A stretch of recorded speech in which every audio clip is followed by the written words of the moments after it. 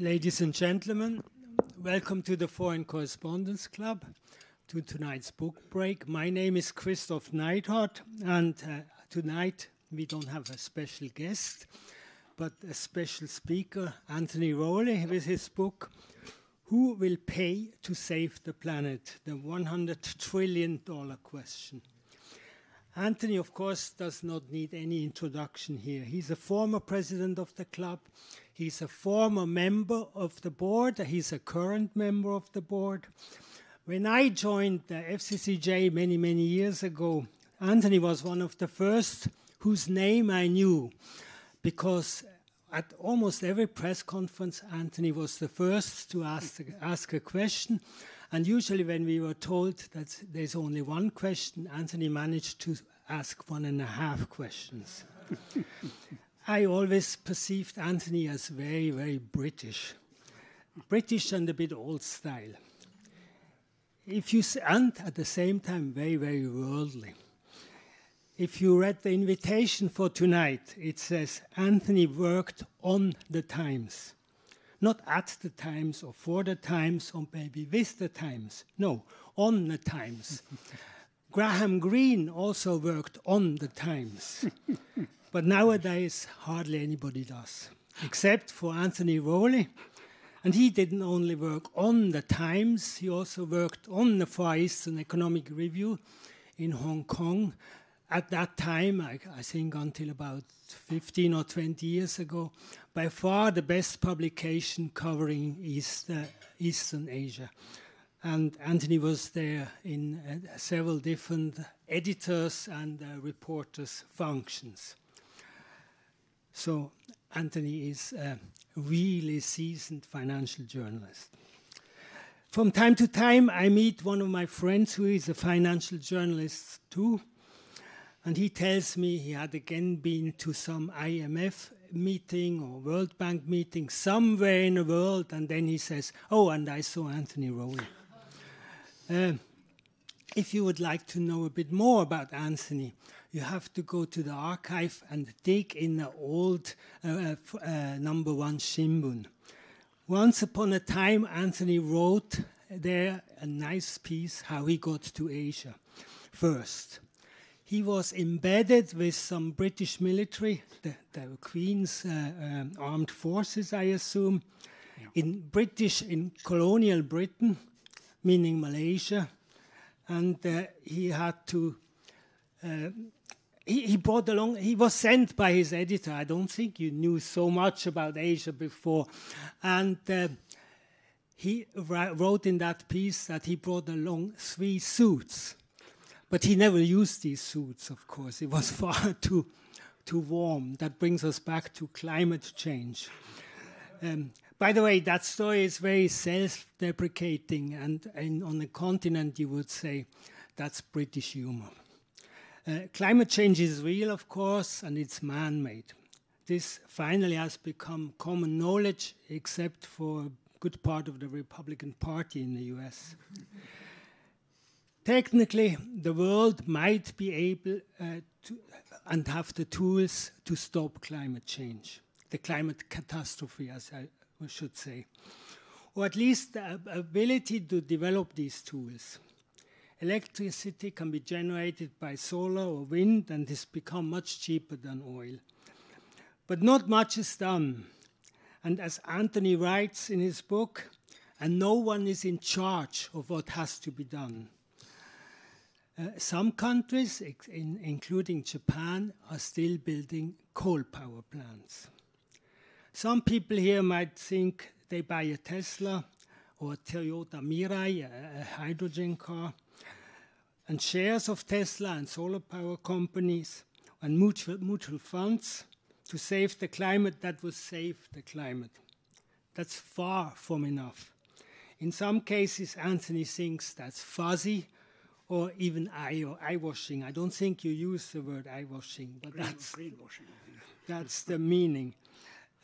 Anthony tells us these financial institutions that make money with climate change funds often cheat on us. He doesn't use the word cheat. But in his book, Anthony asks the most obvious question of our time, probably the most important question, but the question that has hardly been asked seriously so far. Who is going to pay for the transition of the planet to sustainability, a transition that could be done? And Anthony doesn't only ask the questions, he has an idea in what direction it should go. The floor is yours. Thank you.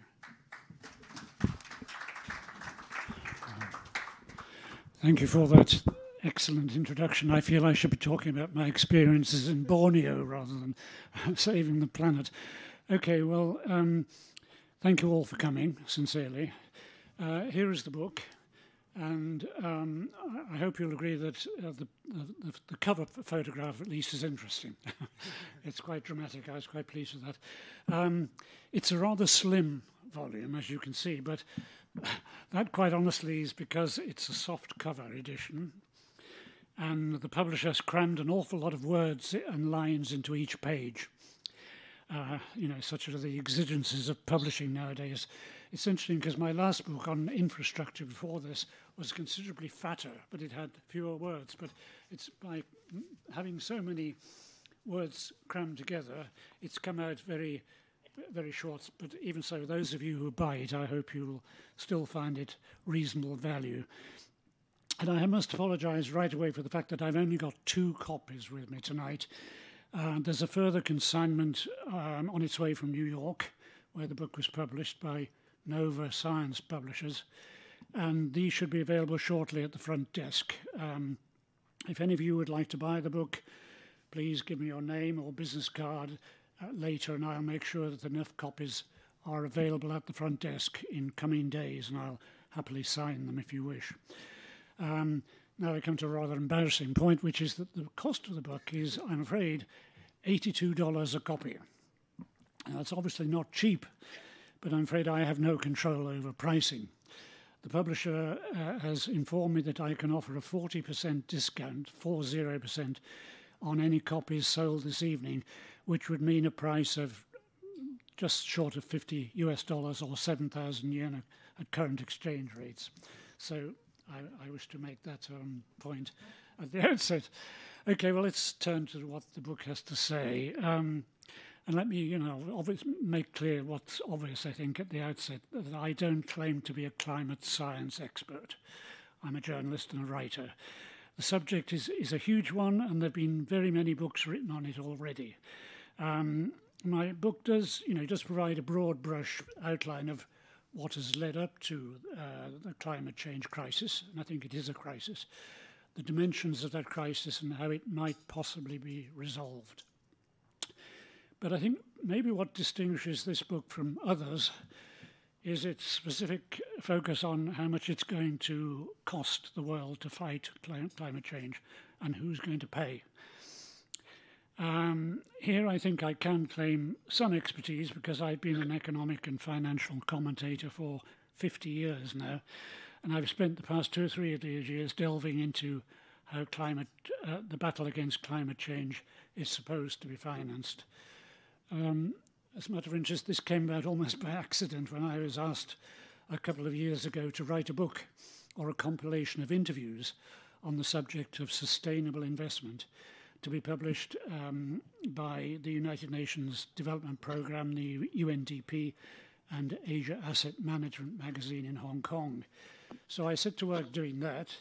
And as I researched the subject, I talked to international organizations and experts on climate. I quickly began to form the impression that the numbers just didn't add up when it came to the prospective cost of the battle against climate warming, global warming, and the financial resources that need to be committed to that end.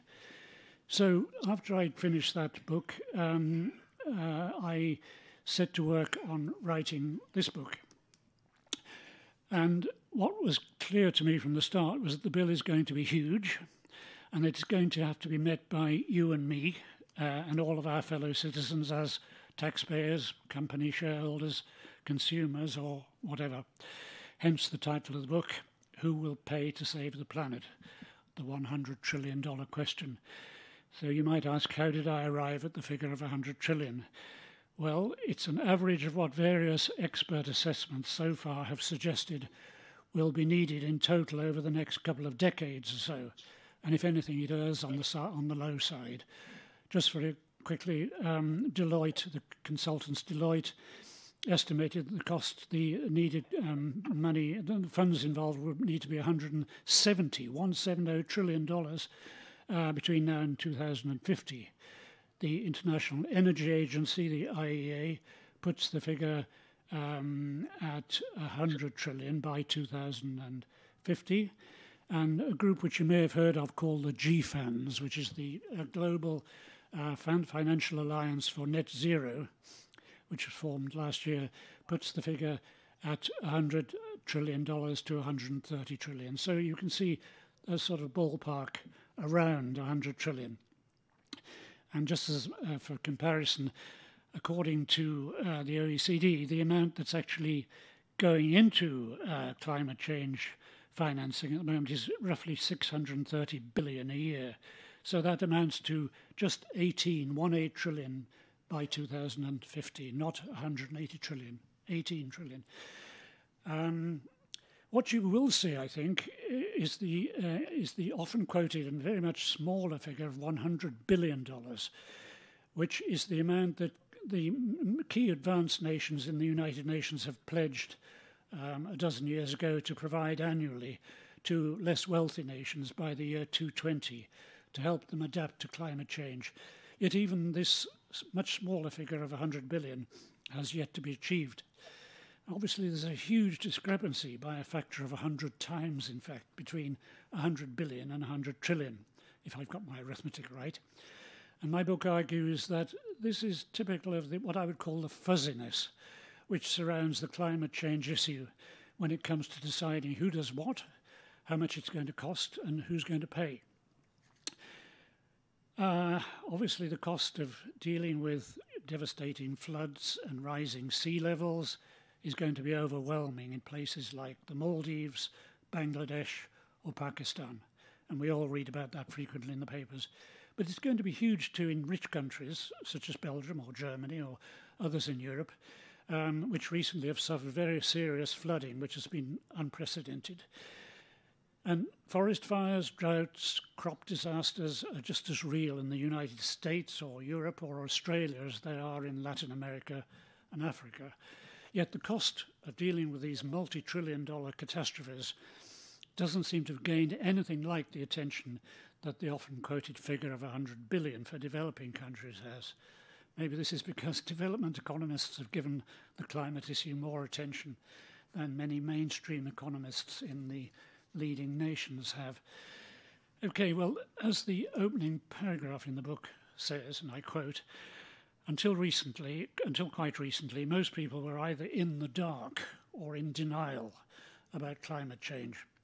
And even though that the impact is showing up dramatically in so-called natural disasters, which in fact are largely man-made disasters, such as typhoons, hurricanes, forest fires, floods, rising sea levels, and so on, the world remains dangerously divided over what action to take and largely ignorant as to what the cost of that action will be. The critical issue the book suggests is, quotes, of who will pay for a climate change rescue operation. It's long been neglected, and now that it is finally coming into focus, it's obvious that the deficit of finance is matched only by a deficit of clear thinking on how to marshal and deploy the funds that are needed to go from what's called a brown economy to a green economy. I'd like to quote what Prince Charles, then Prince Charles, now King Charles III, of course, said at the so-called COP26 Global Climate Summit in Glasgow last November. He said, quotes, "We know this will take trillions, not billions of dollars. Climate change and loss of biodiversity pose a great threat, and the world must go onto a warlike footing to combat it." I thought that was a good choice of words, actually. But in fact, the world has not gone onto a war footing because the world is too divided economically and ideologically to do so. Instead, the world is at war with itself, I would say, but we'll come back to that later. The estimates, as I said, for financing a planetary rescue vary very widely, as I guess you might expect given the sheer scale of the operation. But as I said, there's a rough consensus that the cost will be of the order of $100 trillion at least, and maybe much more over the coming 2 to 3 decades. For comparison, that's roughly equal to 1 year's annual GDP, global GDP. I can provide more details of these estimates if you like later, but as I said, they come from sources ranging from the International Monetary Fund, the IMF, to the International Energy Agency, and from individual investment banks and consultants to the consortium of leading financial institutions known as the GFANs.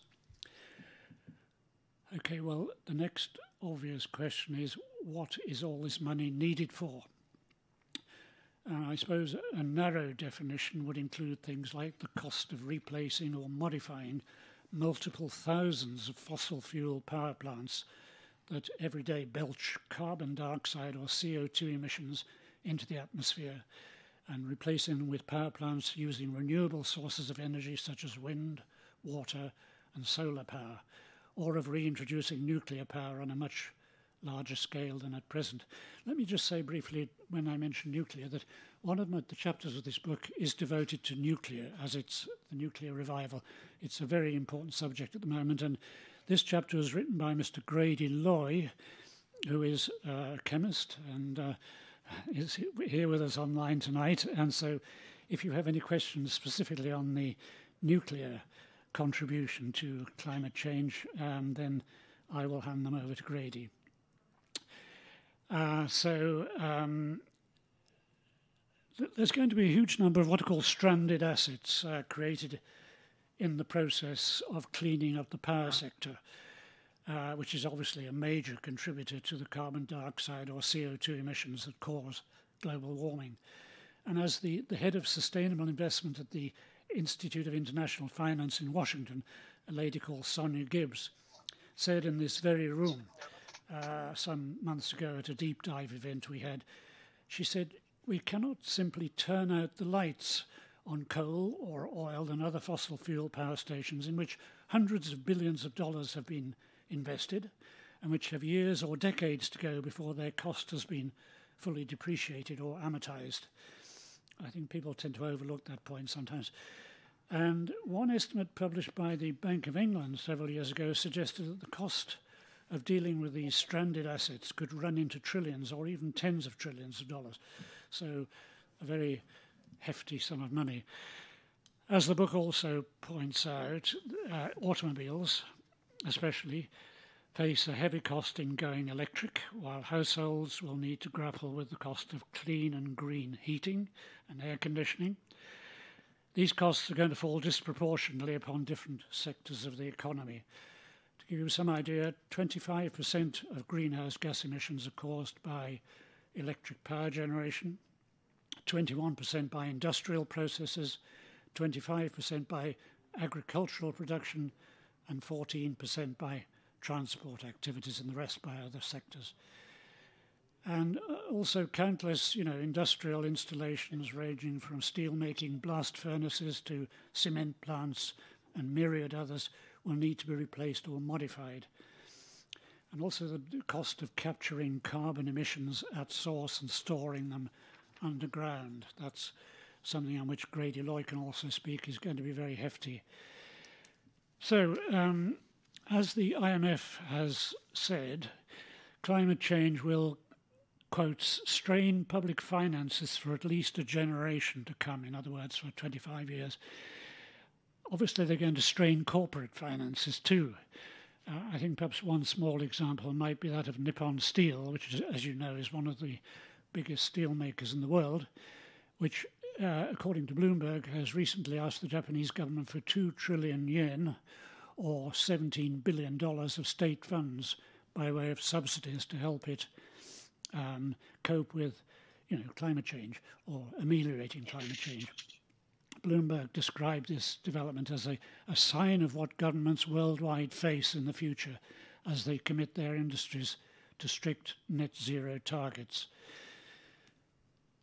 A broader definition of where the money is needed, obviously too, you've got to take into account the very severe impact that it will have on physical infrastructure, health and social services and so on.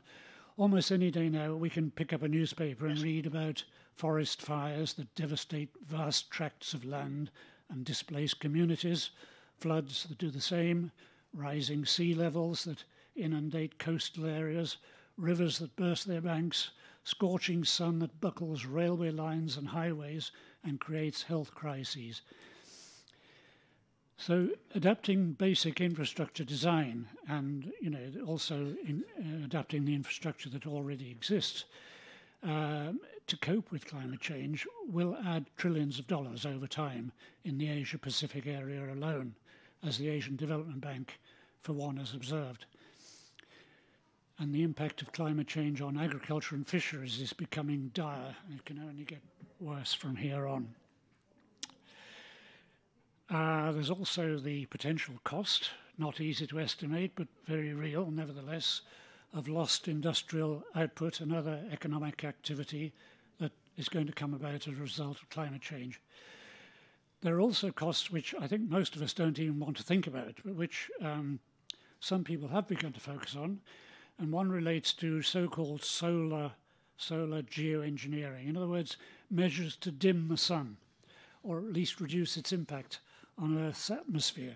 This is very controversial, but there's an organization in Paris called the Paris Peace Forum, which is headed by Pascal Lamy, a former head of the World Trade Organization, which is looking actively into this question of dimming the sun, so that if we can't solve the problem, at least we can dim the sun. But that, of course, might have catastrophic effects on agriculture and all sorts of other things.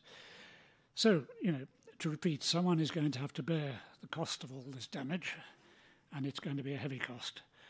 So who will pay? Well, China is the biggest single emitter of carbon dioxide emissions nowadays.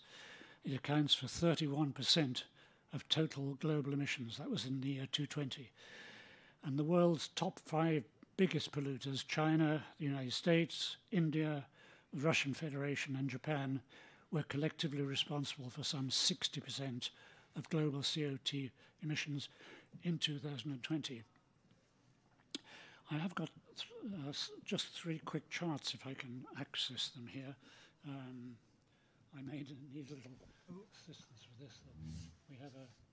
Probably the main. He's coming. 오네가시마스.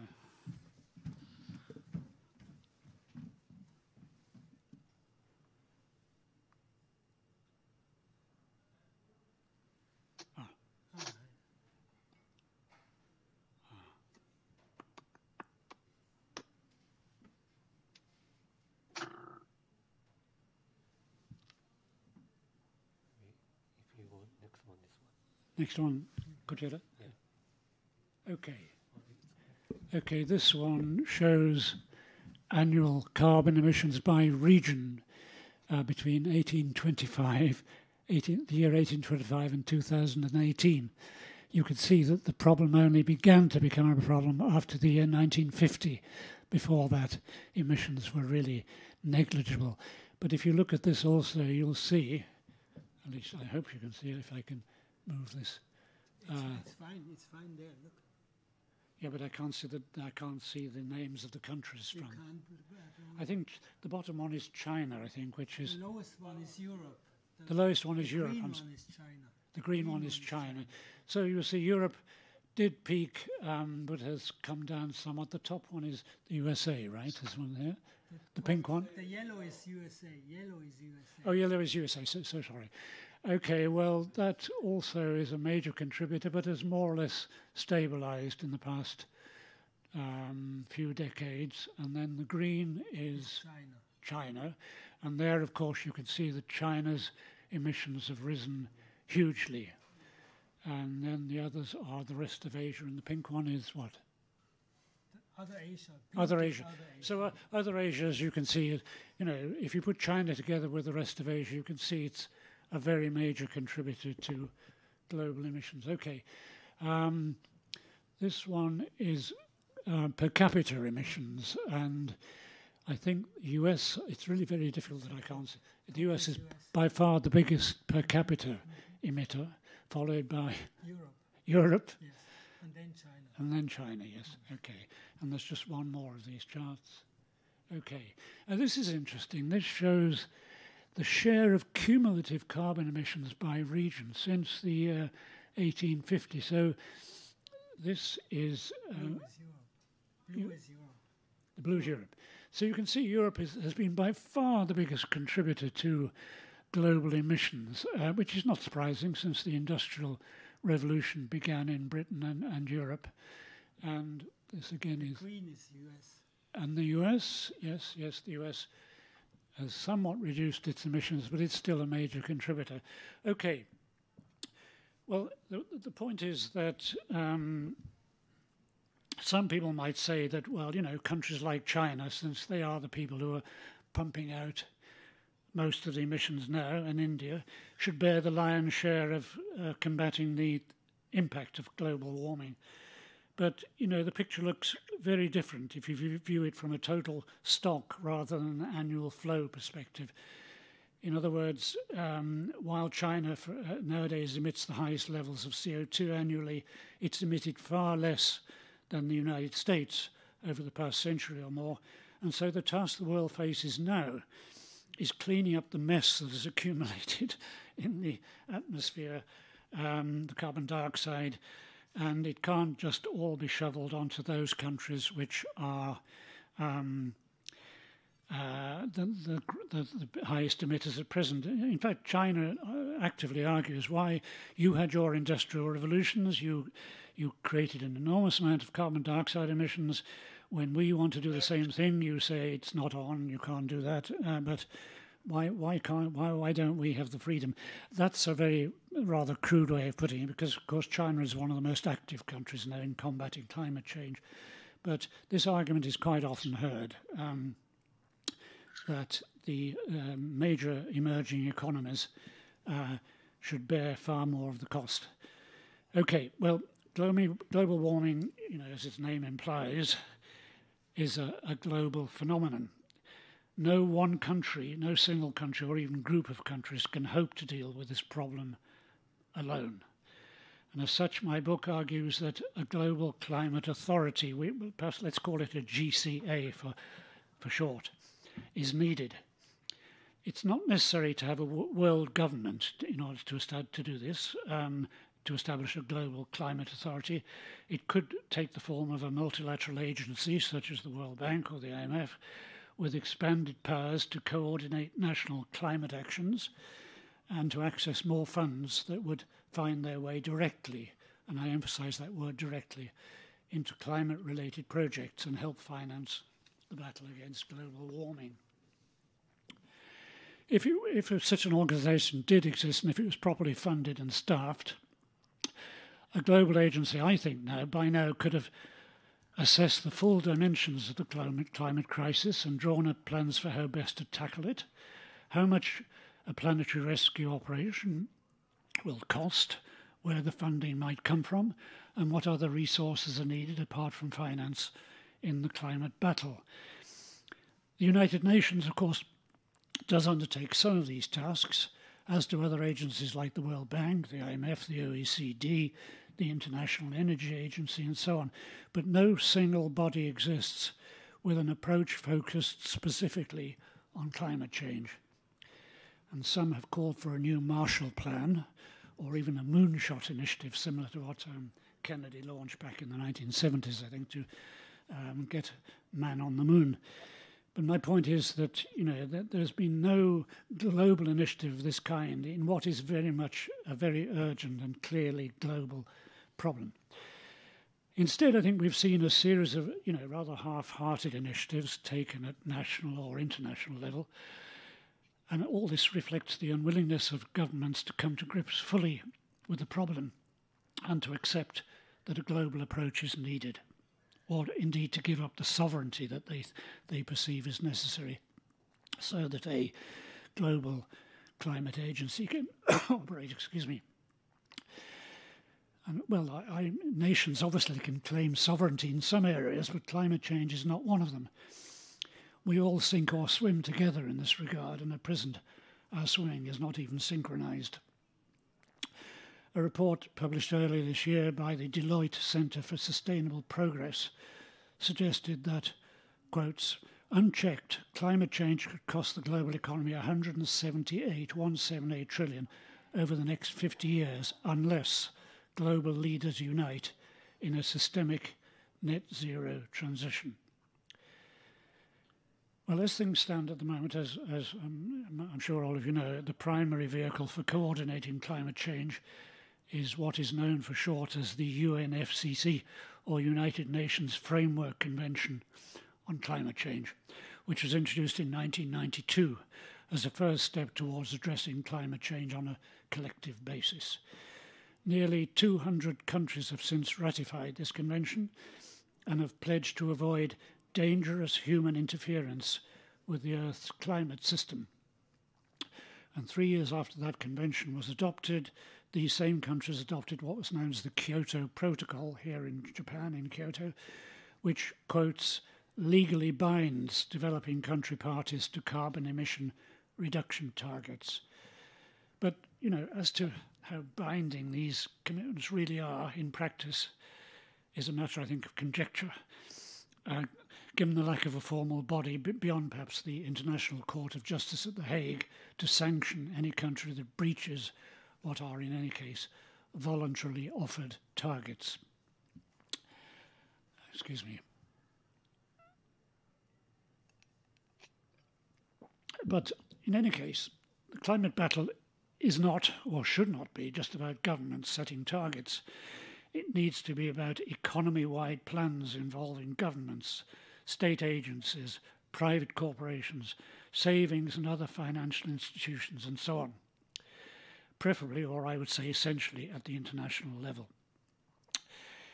Okay, well, let's suppose for a moment that the estimates of Operation Climate Rescue is going to cost are roughly in the right ballpark. Although I think that's rather a heroic assumption because, as I said, the consensus figure of around 100 trillion almost certainly errs on the low side, especially as now we're going to what looks likely to be an extended era of inflation. So the question then is, where is the money going to come from? Well, we can hardly blame people in general for not thinking too seriously about this problem. Even as far back as the 1970s, the CIA, the Central Intelligence Agency for one, had been drawing attention to, quotes, strange weather patterns, unquotes. Not even most governments at that time were taking the climate change threat very seriously. Indeed, many people who did were regarded as cranks. And of course, you know, energy lobbies, so-called big oil, although big coal, big coal is the real black villain, as I call it, because coal is a far bigger contributor to global CO2 emissions than is oil. And of course, its use in China is huge, and it's growing, if anything. So, I mean, this is a very distressing aspect of the present situation, whereby the world is desperate for energy, and we're having to bring back on stream certain coal-fired plants, stepping up oil use, all of which goes directly against the target of cutting CO2 emissions. But what do? You know, economics takes precedence over anything else in this situation, or politics does anyway. And also, you know, a climate change crisis was believed by many people to be something way into the future. You know, it was something we worried about 30 or 40 years down the road, and our children maybe would suffer from it. But of course, you know, it's becoming very clear every day. You only have to look at the weather now or watch television and see the disasters that are occurring. Or even here in Tokyo in the past few days, we've had a 3-day typhoon and very strange weather. So it's much closer than we thought it was going to be. And, you know, we were also kind of assured that if we grew enough trees and stopped cutting down forests, all would be well.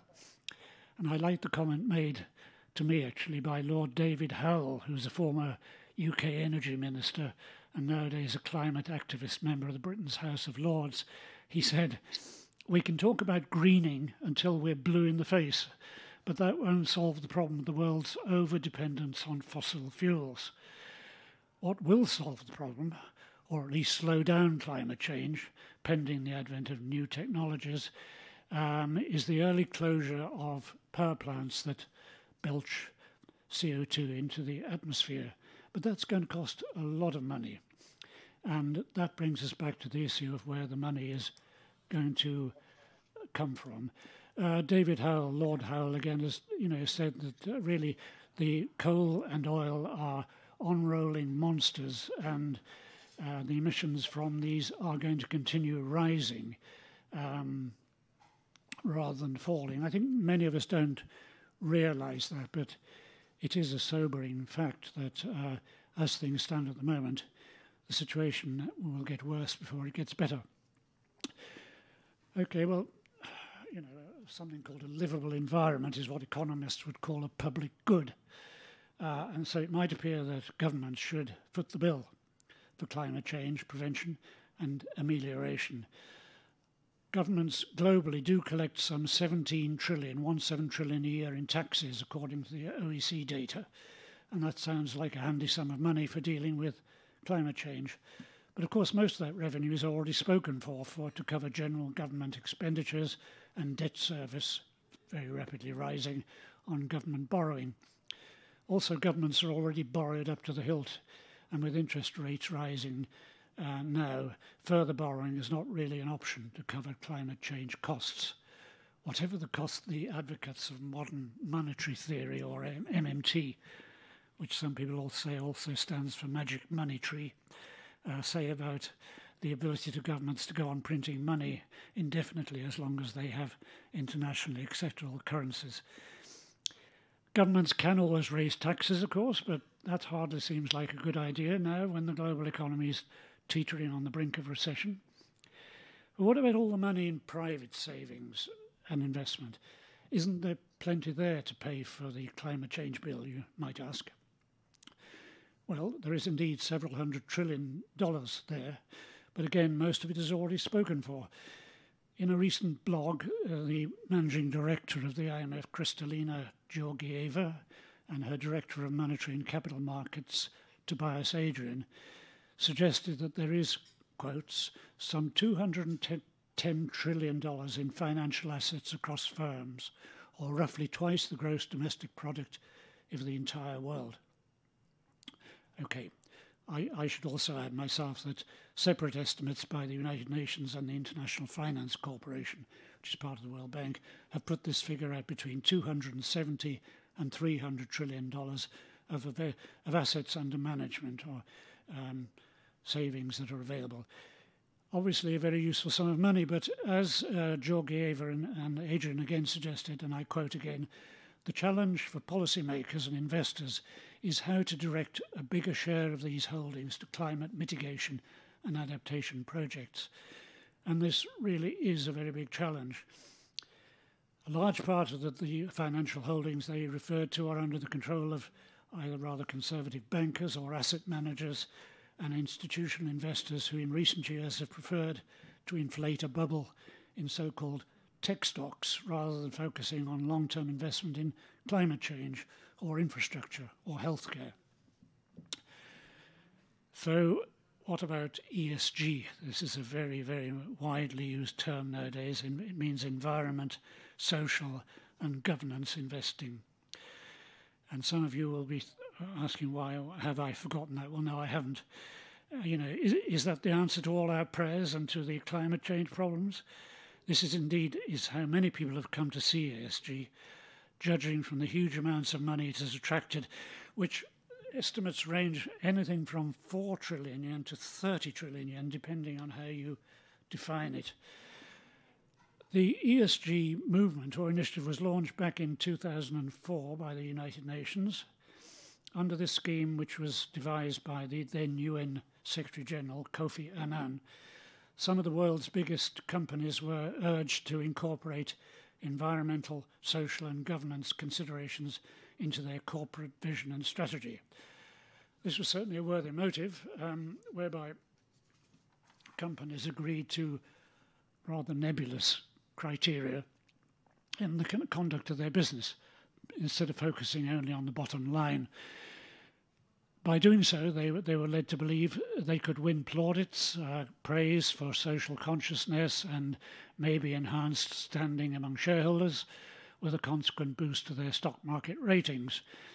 And likewise, financial institutions focusing on ESG criteria in their investment portfolios could hope to gain standing in the eyes of investors and among the public at large.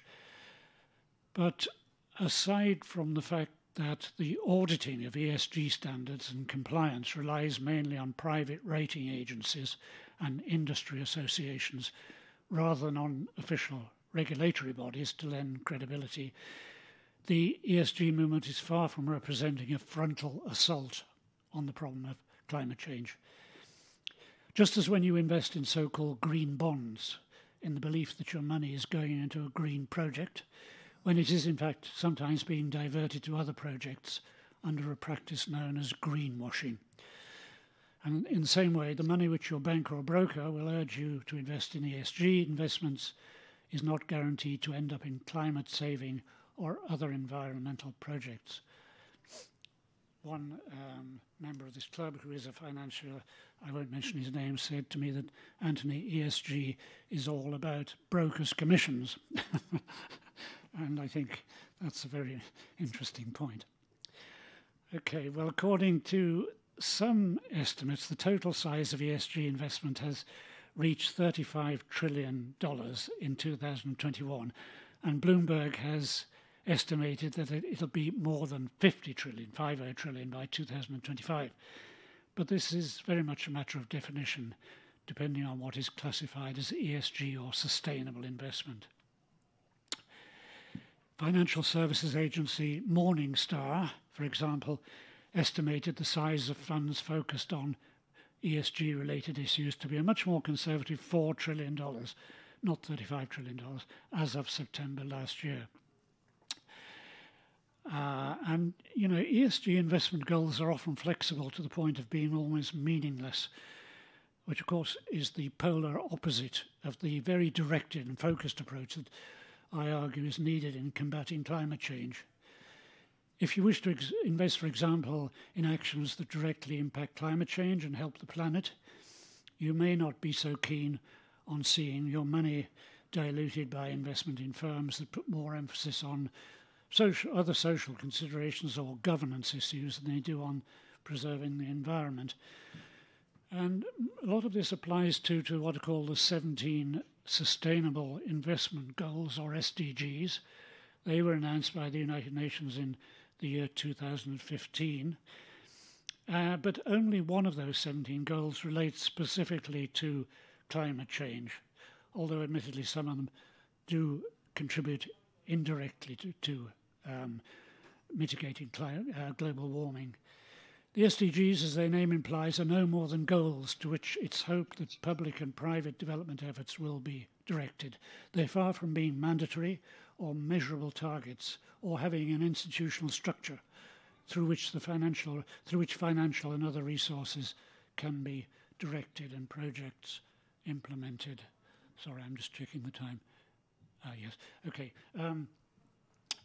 Okay, so let's turn to COP26. The battle against climate change seemed to take on a more tangible form at the time of the COP26 Global Climate Summit in Glasgow last year, with the launch of what was called the Glasgow Financial Alliance for Net Zero, or GFANZ, which is co-chaired by former Bank of England Governor and now United Nations Special Envoy for Climate Change, Mark Carney, with Michael Bloomberg acting as co-chair.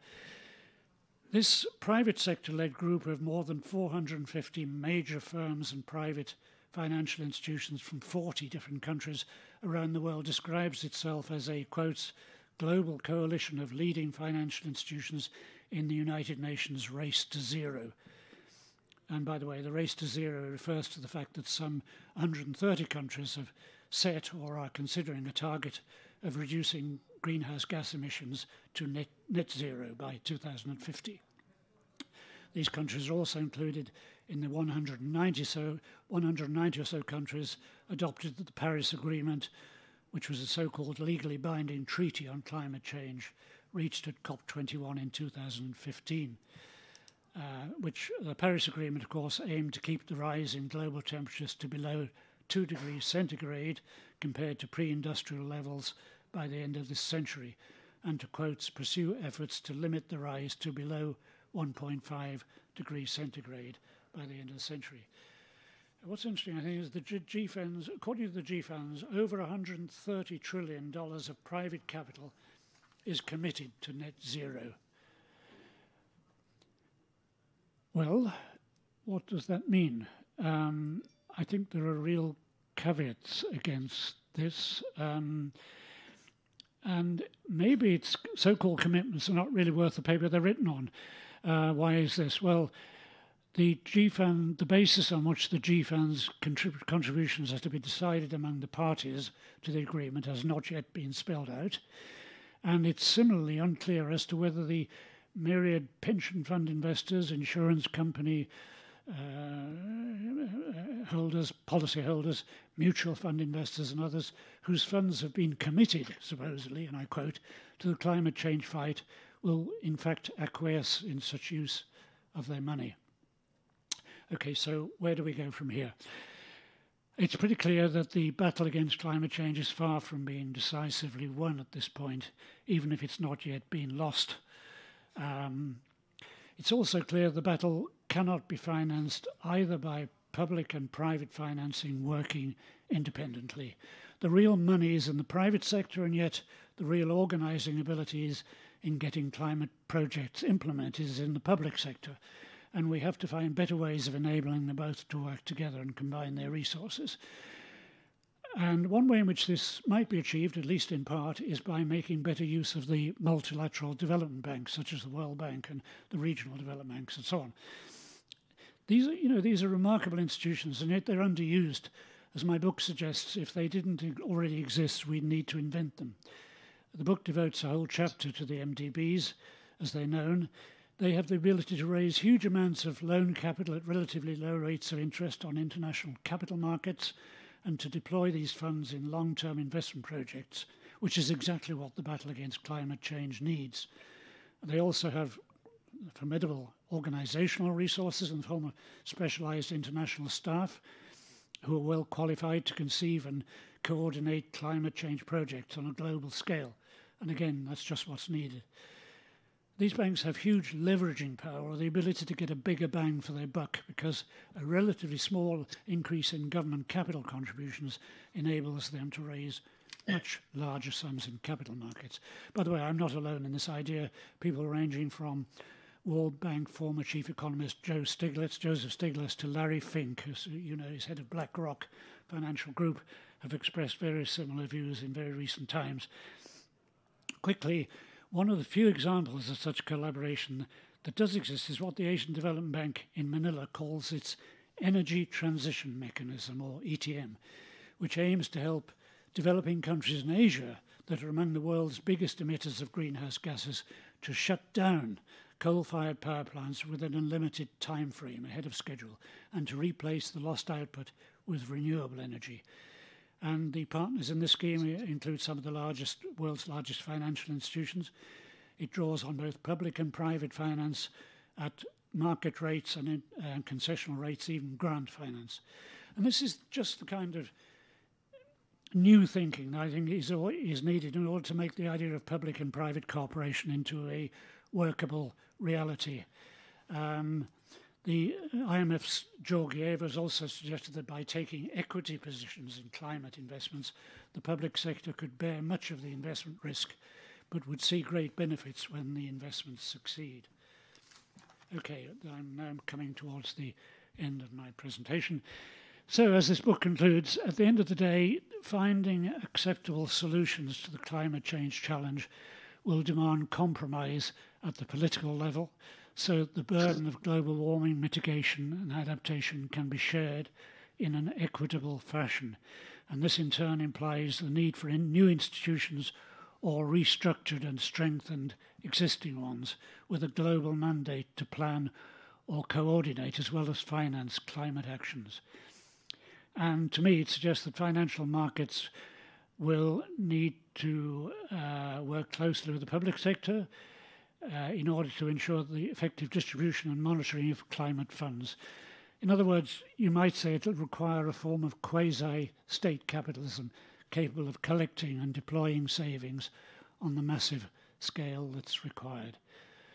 Okay, well, who knows? It may be the sheer, or one might say terrifying scale of the climate change threat, and it's an existential threat if ever there was one, maybe a factor that brings us all together, brings the world together and helps us to overcome the political and ideological divides that are pushing us towards self-destruction.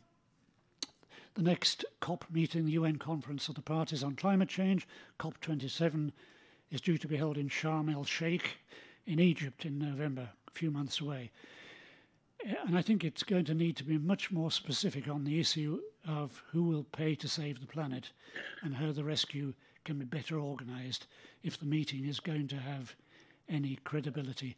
Okay, well, I'm going to stop there. I'm happy to answer any questions if there are any, but thank you for your attention.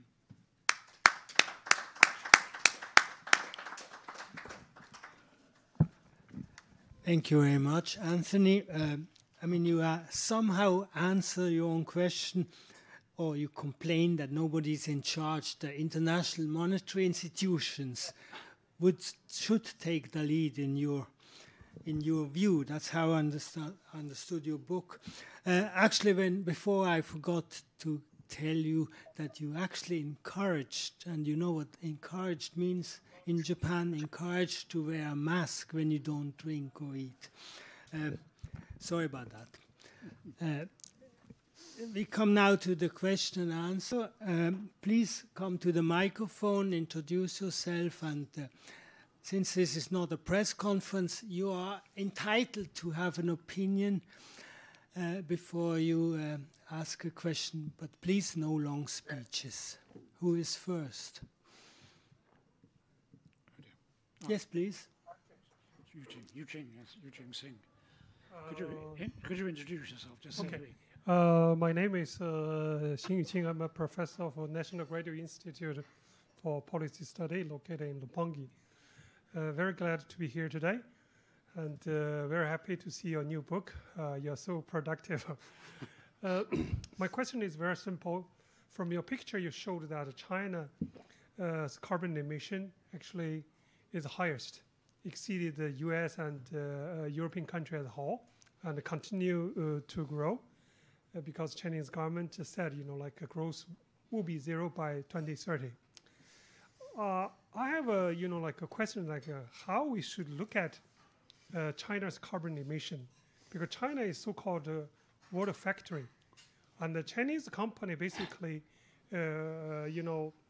function as a manufacturing factory, which led by a multinational company. For example, like all the Apple products assembled in China, some part made in China, and the most of Nike shoe and Uniqlo T-shirt. So basically means, like a Chinese company, a part of a global value chain led by multinational company in US and European country.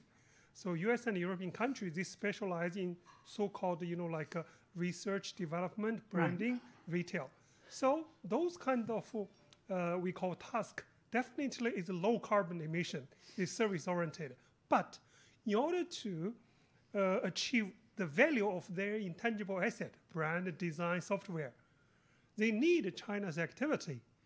So should we think the emission in China, the emission in China is only the responsibility of Chinese factory or Chinese people, or should, because your book is who should pay, right? Yeah. Should we think this multinational company which benefit from China's, factory activity should pay?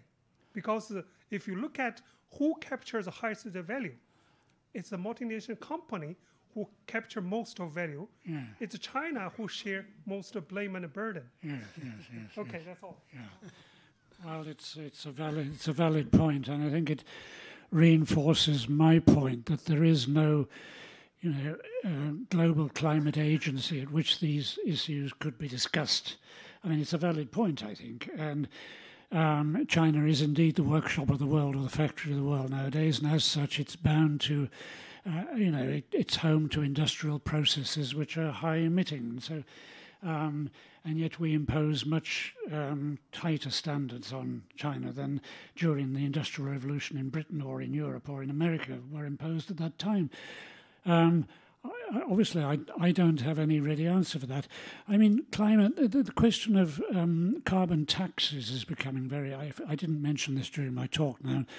One point is that, carbon tax, if it's sufficiently high, could offset an awful lot of the cost of fighting climate change. But at the moment, carbon taxes are very low indeed compared to what they need to be, and relatively few countries have adopted them. They're quite hard to administer, but not impossible.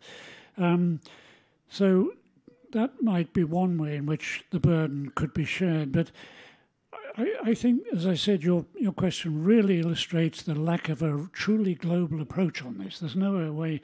You can't do this at the United Nations, for instance. You can't do it maybe within the OECD. There's some discussion on it, but there's a lack of a forum where all the countries concerned. It's not only China, some of the smaller countries too that have become industrialized have the same complaint. India has the same complaint to some extent. It's very real, these concerns, and I wish I could give you a more precise answer. My own answer is that it's going to finally put more pressure on the leaders of the United States, maybe China, maybe Russia, maybe others, India, to agree to some form of climate agency which has the power to listen to these arguments and to legislate. And also the question of carbon taxes is going to be very important, the level at which those are imposed. They're imposed at different levels all over the world at the moment. So you've raised a very interesting point. I don't think I can add much to what I've said. Sorry, I hope that answers your point, but it certainly reinforces the point about the need for global coordination. As I say, we have the United Nations that concerns itself mainly with asking governments to come up with voluntary targets. But the question is monitoring these targets and making sure they're actually implemented. And there you need specialists. You need legions of specialists, and they need to be under some common. I asked Sonia Gibbs, the head of climate change at the Institute of International Finance, who was in charge, and she said, "Anthony, that's in this room. That's the best question I've ever heard. No one is really in charge of this, and yet it's such a critical issue." And it's going to involve some sacrifice of sovereignty, and that's better done, I think, by investing in an agency. After all, the World Bank and the multilateral development institutions do operate with quite an amount of autonomy, not complete autonomy, but you can have a model whereby an international agency, a multilateral agency, is given a certain amount of devolved power to work out solutions on these things. Any other questions? Next question, please. Yes, please. Sure.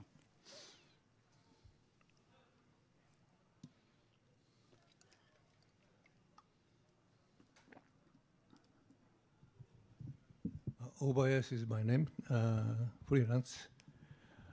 Just one simple question. Regarding future of our planet,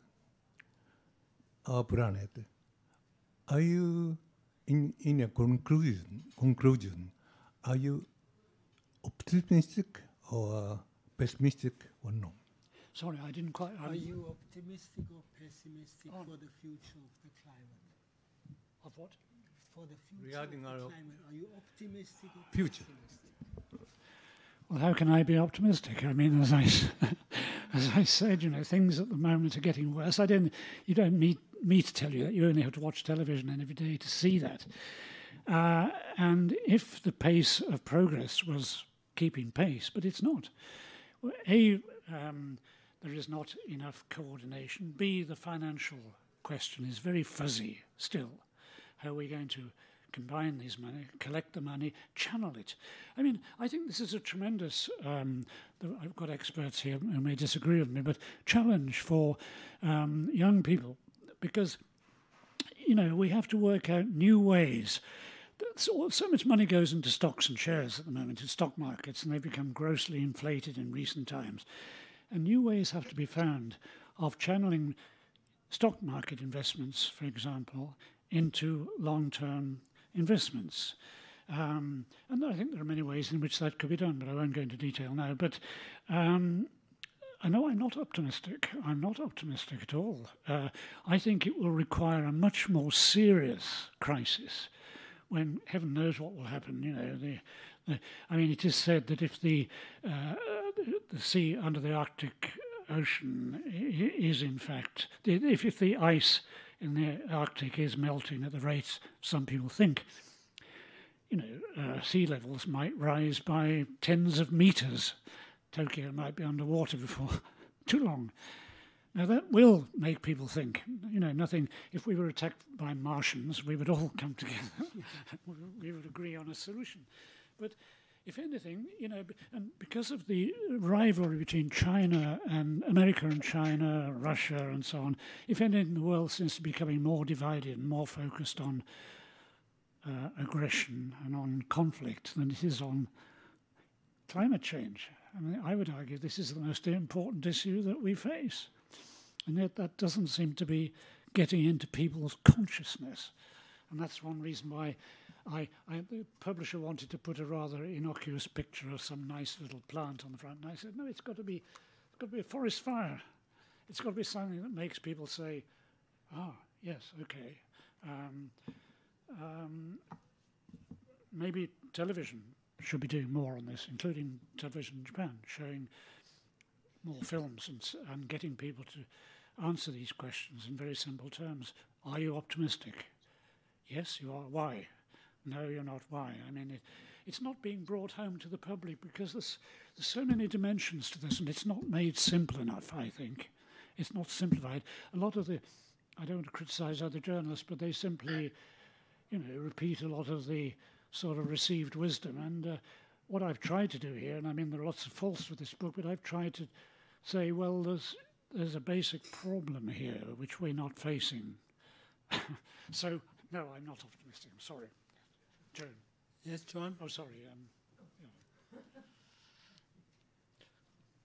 What time? It's 8:30. Oh, yeah, okay. Joan Anderson, Associate Member with Soka Gakkai. So thank you, Anthony. I just want to say thank you. I was in Glasgow last year at COP, and you know, a lot of what you're saying echoes what was being felt by a lot of the civil society participants. Of course, huge levels of frustration. But I guess my question is, well, I have many questions, but to focus on one, you mentioned young people. Yeah. And yesterday I was involved in a planning discussion for COP27 in Egypt. Yeah. And young people in Africa, for instance, are asking, because even if finances are allocated, they're going to go to governments. So how can we find ways, because the people who are going to suffer the most are the poor, they're already suffering terribly. So how can we find innovative ways to enable funding maybe to go from, I don't know, people to people? Because if it gets stuck in developing country governments, this is also not going to be the answer. So that's my one question out of many. But thank you so much. Well, I mean, the way in which most of us, I think, if you're worried about the climate and you want to put money into helping, you probably go to your banker or your broker and they'll say, well, I've got just what you need here, an ESG fund. Please invest in it. Oh, and by the way, I'll take 7% commission. You know, and you'll happily buy this thing under the misapprehension that you're directly putting money into climate change fighting, which you're not. But when I talked about a challenge for young people, what I suppose I didn't make clear was that we have some marvelous brains in the financial sector, at least we're led to believe we do, and they devised all sorts of fancy, exotic financial instruments like subprime mortgages and derivatives and all kinds of things. Let's give them a more positive challenge. Bring some whiz kids into finance and say, no, devise something which will channel savings, and there are a lot of savings in the world, more effectively into fighting climate change. And I'm sure they'd come up with all sorts of astonishing products which you or I could invest in, and where we would know that our money was going more directly either into, saving forests or whatever. Young people. Well, young people obviously have protested and things like that, but there's a limit to what protests can do. Quite honestly, there's been and yet it's still we have these problems. So again, I guess we have to find ways in which young people can help more directly. Maybe they need to lobby more. They need to get out on the streets and lobby more their politicians and say, "Are you really getting to grips with this problem? How are you doing it? Show us what you're doing." Or surround the Houses of Parliament or Gogai or whatever, and say, we want to know what's happening to our money. I mean, but I think the primary aim is through the financial system, because there is just so much funding there, and of course, most of it is already invested. Although in places like Japan, there's huge sums of household savings that are not, except we're led to believe they're under mattresses and so on. So, it needs to be a financial sector revolution, I think, which, it's getting underway, but there's the time element, that's the problem. We don't have the luxury of time. If we had decades and decades to think about this, fine, but we don't. I mean, I don't know whether the events of this year, for example, are really typical. If they are, I'm terrified, because it means that we're going to be seeing climate change manifestations becoming worse and worse and worse, in which case it may be too late to do anything, unless we block the sun. There is a passage in the book that refers to this group in Paris called the Paris Peace Forum, which is led by Pascal Lamy, has a number of ex-prime ministers, and they are looking at real contingency, real emergency contingencies. What if it is too late now? And what if we do have to block the sun by injecting chemicals into the atmosphere and so on? What impact will it have on agriculture, livestock, and so on? I think that needs to be better known, I think. Yeah. Okay. Next question, please. Yes, good. Oh, right, good. What time do we finish? 8:30. We have 10 more minutes. I'm fine now, but no, it's okay. oh yeah, the microphone's coming to you.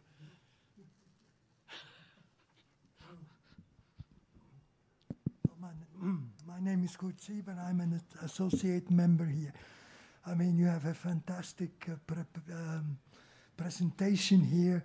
I will send you my comments in writing on 10 different problems. But I'd like to raise just 3 now, which are really coming out of your presentation. Okay. The first one is the global authority. Yeah. I mean, before we here in Japan talk about global authority, it would be a good thing to have, is that better? It would be a good thing to have a global, instead of a global, a Japan authority to handle it. Because as long as METI is going to be in charge, it is a complete conflict of interest going day by day. And what one part is doing in the direction we want to, the other half is to stop and make sure that the projects are not going through. I mean, I'm receiving a weekly report on that, and it's unbelievable what is going on in Japan week by week. If you're interested, I'll be quite happy to give you the whole file. Okay, okay. So that was that one. Yes. So so I said the authority METI. The second point is, you were talking about carbon tax. Yeah. Just to give you, to give everybody the idea, what is the carbon tax in Japan and what is the carbon tax which is generally required to get any results in the rest of the world. Yeah. In Japan, I think it's $2.6 per ton. Yeah. Per ton. Yeah. The rest of the world thinks it should be something between $80 and $100. Yeah. So I mean, yes, okay. You have very little feeling that you should go away with your coal. But the third point I had is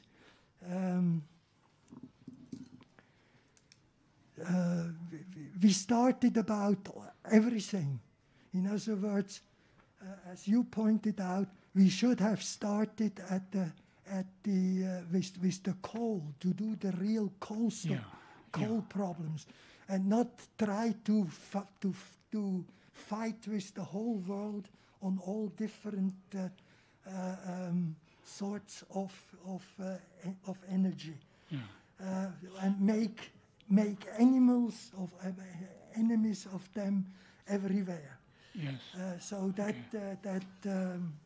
that in my opinion it was a nice Boy Scout start.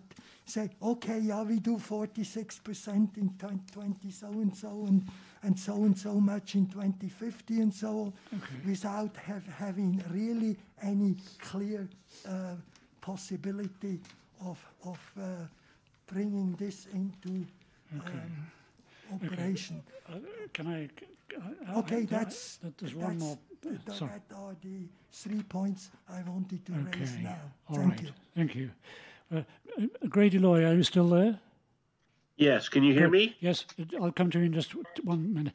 Okay. Well, on the first point, if I understood you properly, I mean, even in Japan itself, there's no common agreement among ministries and so on the strategy to be followed. Well, I suppose you might go from there and say, if you can't get agreement even in Japan, what hope do you have of getting agreement internationally? It's a fair point, but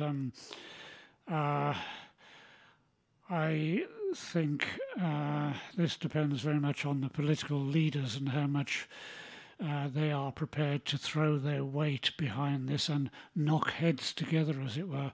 I'm sorry, that's not a very satisfactory answer, but it's all I have time for at the moment. On the carbon tax, that's a very interesting point. As you suggested, I mean, I understand that the average of carbon tax amount is around $3 per tonne. And according to the OECD, I think it needs to be $73 a tonne in order to raise meaningful amounts of money in order to tackle this problem. So it's a good idea, but it's still at an initial stage, and there's a lot of work to be done on that. And then your final point, sorry, was on the Coal first. Oh, coal. Well, coal, I think, has been let off rather lightly. People talk about big oil and what a villain big oil is, but coal is really more, as I say, I call it the black villain in my book. Coal, of course, is the chief villains are in China and Russia, and the United States is also a very major. But somehow the coal producers, they're less obvious than ExxonMobil, or they don't have such well-known names internationally. And somehow they've stayed below the parapet, and they haven't attracted the criticism they need to attract. Sorry, those are very brief answers, but I'm happily come. But I wanted just, Grady Loy has been sitting there patiently through this whole. Does anyone have a question on nuclear power? I want. On the Japan nuclear? No, specifically on, because Grady is sitting there waiting for questions on nuclear. So if anyone... Okay. Yeah. Okay, Calden. Sorry, Calden raised his hand first, I think so.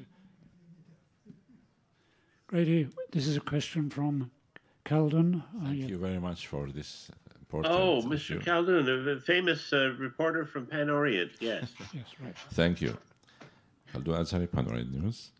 I have actually two questions, very small one. First one, it seems that the core problem is not the money or how to find the money or how to spend the money, who pays the monies. It's the lifestyle of the people and companies and the will of governments. Do they have really will? It seems the governments are interested mostly in wars and economy and elections. So people also, lifestyle is really based on consumption mercilessly. If you like go to any supermarket, you have so many glasses, paper, cartoons, everything. Just for like 50 yen, you have that big box of paper, which is almost half tree. So this lifestyle has nothing to do with the government. It's just people. And the plastic is used hugely. So do you think the problem should be tackled by this, by attacking the lifestyle or other way around? Yeah, yeah. And secondly, for Grady, the big argument is really the nuclear power the solution to reduce the emissions? Yeah. We don't know yet. They say it's dangerous. How can we get rid of the spent fuel? That's a serious problem. Spent fuel, so yes, what is your solution? Thank you. Thanks, Calden. Okay, Grady, I'm going to hand the question first to you. You know, what is the contribution that nuclear can make, and how do we deal with the spent fuel problem, which is a very real problem? Okay, well, the first problem is most of us who are interested in the climate field start on the basis of we would like to go entirely by sustainables, such as hydropower, solar power being the biggest, and then wind power being the second. But we're unable to do so because of, to make a long story short, something called intermittency. In other words, the sun doesn't shine all the time. It doesn't shine in all the right places. There are a lot of engineering problems that simply are impossible right now and are not going to be possible in the next 50 years to solve if we're only going to use solar power. However, that being said, solar and wind power can perhaps supply a majority of the energy we need during this transition period to carbon zero, 2050 or so. Majority of that energy, if we supplement the downtime, the period when we cannot access those energies, with some non-carbon emitting energy such as nuclear power. Nuclear power historically has had 2 or 3 problems. One, it occasionally is dangerous. In other words, we all saw Fukushima. I trust I don't have to explain how much of a traumatic thing that was. And 2, we do have waste that we need to dispose of, and there are arguments that the volume of waste, the difficulty in handling it, from a number of perspectives, isn't that more of a problem than just doing something else? And interestingly, about 25 years ago, I think it's been, I was in the San Francisco area talking to an old schoolmate of mine who had gone on to MIT and ultimately became an inventor, and so he was very plugged in with a lot of things at that time. And he was very excitedly telling me about something called new modular reactors. This is back in the 90s. And I said, well, why are they doing that? And he said, if they make them smaller, it's easier to handle. And he said, they're also using new technologies. He said to me, he said, did you know that when you burn nuclear fuel in a conventional multi-billion-dollar nuclear plant, you only burn a small amount of it, and then you leave all of this contaminated half-burned fuel. So in other words, for a kilogram of fuel, you get a certain amount of energy. But since you don't burn up all of the fuel, you're basically throwing away a lot of dirty energy, and you're not getting that much power for it. So he said what they had been working on for about probably 20 years before I talked to him was building smaller, more compact reactors that are easier to handle, where we don't end up throwing spent fuel rods in big water ponds that we can never clean out because they become too radioactive, and all of these other problems that we've had. Yeah. We have these units that are like extremely large drums, and the entire nuclear reactor is included inside it. And that's step one. Step two is that we change some of the heat exchange mechanisms so that we're able to burn the fuel more efficiently, and we're able to melt the fuel into the medium that is the heat transfer medium. That's complicated to explain, but what it means is that we don't get meltdowns. To make a long story short, we simply don't get meltdowns. And the third factor then is that we were experimenting with fuels that are different. There's a little bit of what we used to call breeder technology, which sounds very frightening because it sounds like you're making plutonium to make nuclear weapons, but it also includes things like thorium, which is not made into nuclear weapons and which is quite abundant, in fact. And so we actually have, in the private sector, we've had companies now for 20 years. I mean, Bill Gates is the most famous, but he's not even the largest, that have been working on these models. And Gates has been focusing just as, because he's the poster boy for this. He's focused on reducing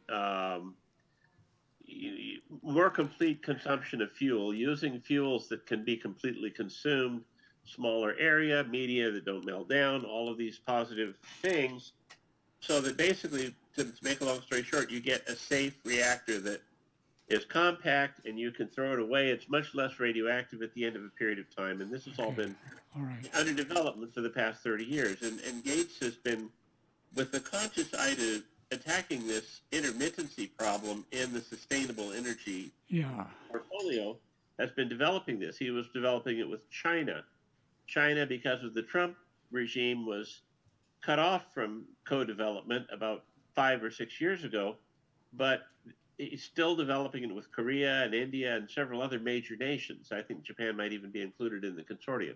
Yeah. They're targeting getting their modules out within the next 10 years. Yeah.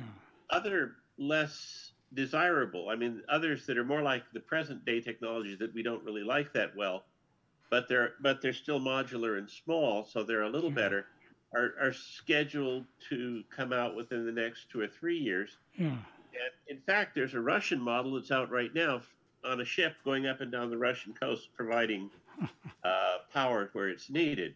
Yeah. So this is something that's happening kind of as we speak. Yeah. Okay. Interestingly, and I'll try to close up here because I know you don't have all the time in the world. The U.S. Department of Energy has now come out with a statement in the last 2 days saying some bright young person has said, oh, let's close down these coal plants, like Lord Howe was talking about, and let's put these nuclear modular reactors in them, which is great.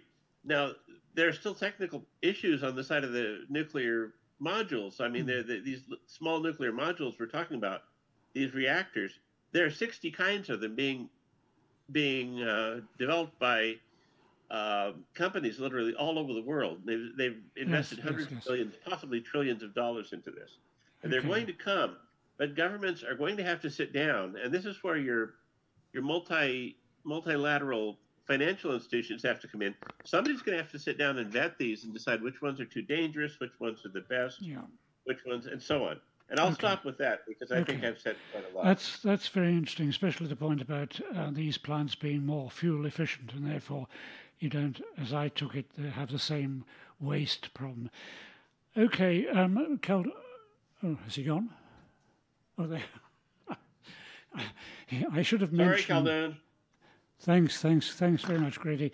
Your point about changes in human behavior, very, very important. I mean, obviously we have all got to, reduce the amount of fuel we consume and perhaps the amount of food we consume and so on.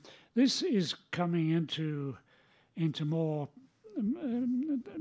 Nowadays, it's a consideration that's looming larger. I think people are not so much now saying, okay, we need enough energy to go on consuming as much as we want for as long as we want. They are beginning to question whether we do need to change our lifestyles in order to adapt with the climate. I want to go on, but I think. Let's see. There's one last question, I think, and then we close. Sorry, yes, Haruka-san, please. yes, please. Go ahead. Haruka-san, yes. It's yes. Haruko Watanabe. Thank you, Anthony, for briefing about international institutions concerned about weather change. Japanese people are rather naive about weather. Until we have 3 days typhoon, people are not interested in saving weather or saving energy, etc. Right. Although you mentioned international institutions' concern about keeping this earth safe, do you have any idea of NGO, Japanese NGO working for this purpose?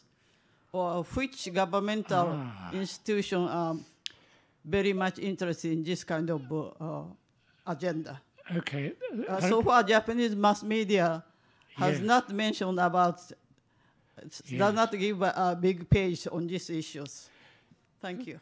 Thank you, Haruka-san. It's a very good question. And in fact, we did have a deep dive event, what we call a deep dive event, a few weeks ago, which we had several specialists from the United Nations University and what was the name of the organization, Joan? The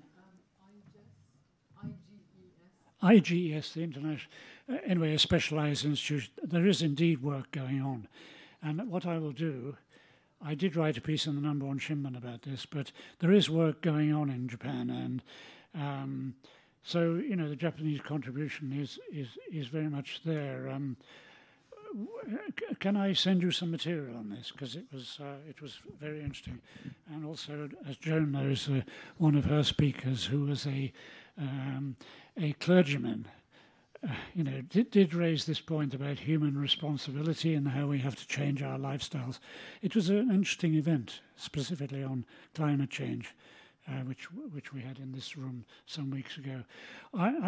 I want to go on, but I fear this room has to be cleared. By Exactly. So, Moriwaki-san, can we go on? Or no.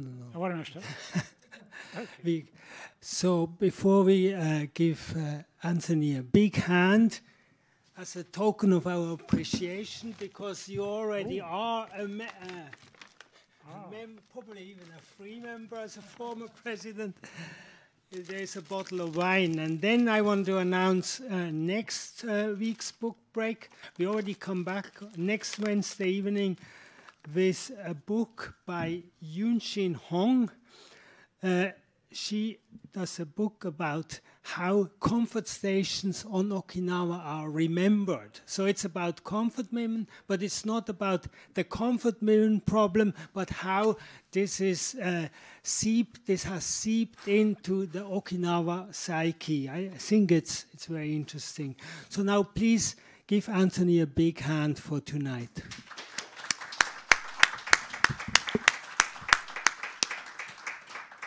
Thank you very much indeed. And Grady, thank you for your contribution too. Many thanks. You're welcome. Thank you. Thank you.